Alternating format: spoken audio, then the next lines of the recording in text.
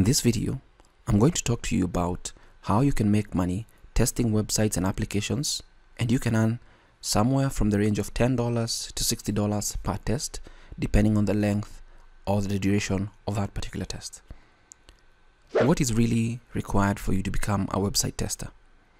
Now, it is really simple.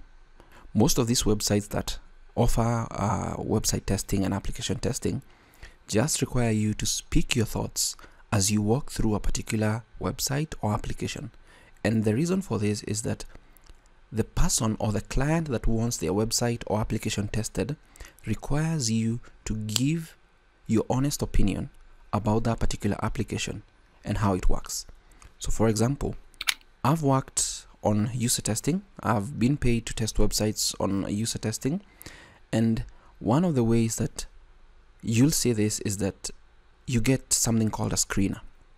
A screener is like a pre-qualification test for you to take that particular test. Sometimes they are instant tests that just come for you to take the test, but you have to ensure that you read the instructions. But before you get there, the requirements, as I've mentioned, you need to speak your thoughts clearly. Number two, you need maybe, let's say, a PC or a Mac computer, or maybe a tablet, depending on the test that you're going to be taking, or a mobile phone, iOS or Android, because if you're going to be testing applications, they're either going to be Android or iOS applications. So it is important when you fill out your profile to set the applications that you have, the smartphones that you have, so that when you see the tests, you'll use the specific phone for that particular test. You also need to have a good internet connection. The reason why you need a good internet connection is that you don't want your project stopping as you're recording, because you'll need to record what is going on. Some of these tests, and for user testing, they record what is going on, and normally they always recommend that you do the test in a quiet place, so that as you speak your thoughts, it doesn't matter if you're looking at this particular website, you should be saying what you're seeing. Do you think the see demo icon should be here, or the watch video? If you see anything that is out of place, you mention it and how you might potentially replace it so that it improves the usability of that particular website. So what is being tested is how well can the application or the website be used by any person. Now, if it's an e-commerce website, can somebody check out once they put the item in the cart easily? If it's, let's say you're doing like you want to collect people's emails, is the sign up form coming up well? Is it jumping on people's faces as they try to exit and people don't like it? So you're looking at how usable is that particular website. If it is a flight booking or hotel booking website that you're looking at, you need to showcase how easy it is to book, the number of rooms if it's a hotel, and all that. So it's really about you talking about what is going on, and we can look at what the tests look like. Now, this is my account, and at the moment there's one test. It actually just popped up as we were speaking, and this is an iOS or Android smartphone test, and I'm going to blur the test number. There's another one that has come up.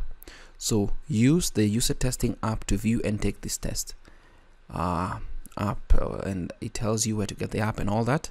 So it also records what you're doing on your phone. You can also take surveys, and these help you to get into the particular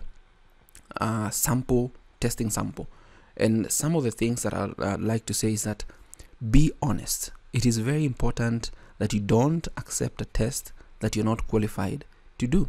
For example, don't lie that you have a particular Windows version when you don't have it. So let's say I have Windows 7. I cannot take a test that requires me to use Windows 10. That is going to be lying, and you might get your account blocked. So do the test in an honest way. So what you do, and as I've said this now, I just wanted to show you the tests, because when there's no test, there's usually somebody sitting down here with a clear indication that you should listen out for the ding that comes in to show you there's a test, and you see there are two. But what you need to do is you need to sign up, get paid to test. So you're signing up as a tester to test websites and applications. And just to be clear is that this is not difficult, because it only entails you speak your thoughts and you just be testing random websites in this particular thing. So get paid to test and start testing, and you can earn anywhere from $10 to $60 depending on the length of a test. So the shortest I've done is about an 8-minute test that paid me $10. And if you test the website very well, the clients will specifically send the tests for you to retest to see if they've improved on what you recommended. So basically it is a good way. And the other websites, just it's not just user testing. So some other websites include Try My UI, and this is Try My User Interface.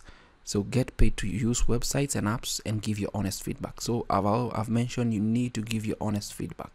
It's like saying you're looking at this website, what do you think can be changed? What do you think can be improved? We also have user feel, and the good thing about this is that you don't need to be in a particular country. Now, the reason why I'm saying you don't need to be in a particular country is that you can sign up from anywhere, but some tests require you to be in a particular location. Let's say there are tests that are targeting Europeans, so you need to be in Europe and specific countries in Europe. So you don't just accept tests just because you think you need to make that money. You just accept the tests that are applicable to you.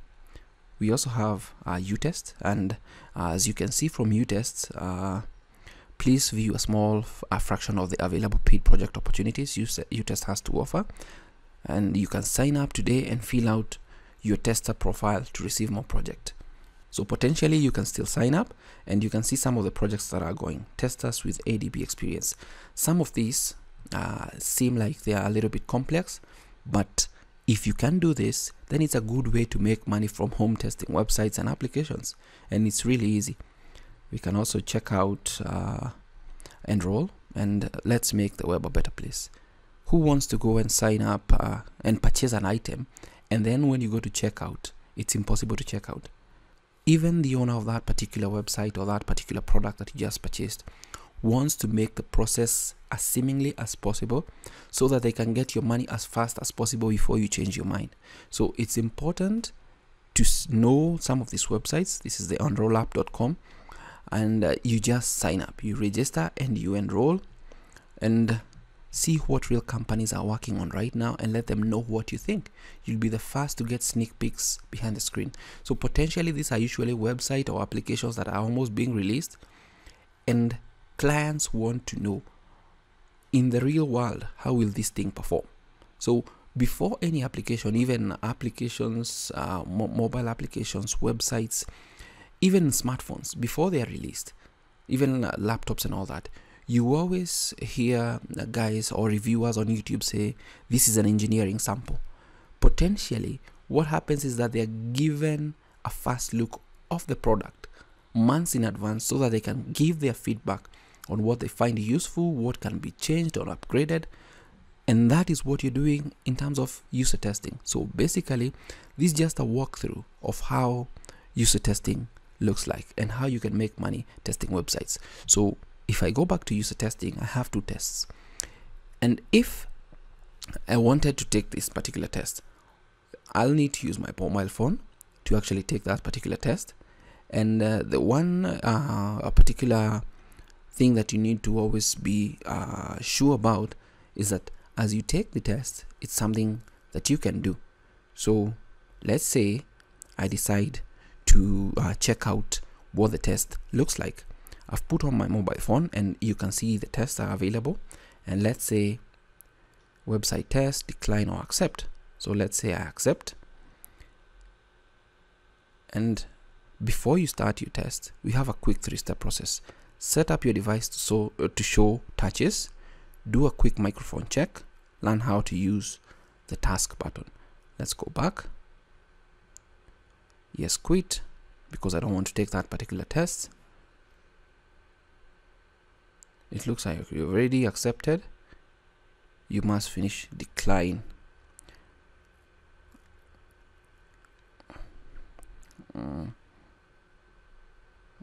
You can tell them why you want to quit. Let's say battery low.